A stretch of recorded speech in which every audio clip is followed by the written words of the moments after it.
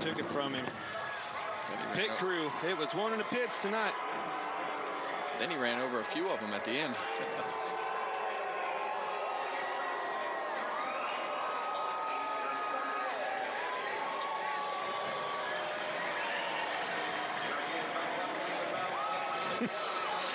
Wow. It's been a while since we've seen Truex that mad.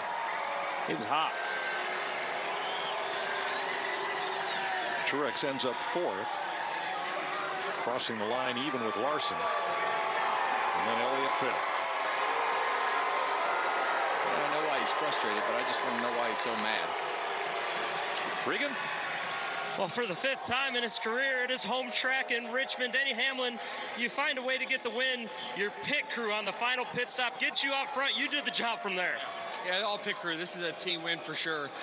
This trophy needs to go and to each one of these pit crew members' house. It just did an amazing job. They've been killing it all year.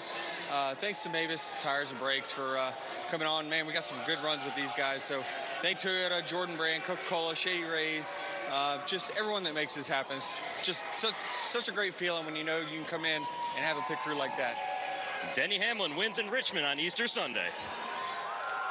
228 laps led by Martin Truex Jr. and everything changes at the end of this race. Martin, take us through the emotional roller coaster that it was. Yeah, I mean, it's unfortunate, you know. Fortunately, this has happened here a few times over the years. So yeah, we're in a great spot and had a great auto owners Camry all night long, and the guys did a really good job. Just got beat out of the pits, and then got, I don't know, he jumped the start and then just used me up in turn 1. So definitely sucks, but a good solid day and another car capable of winning. So we'll just have to come back next week, try to get him again. Thanks, Martin. Yep.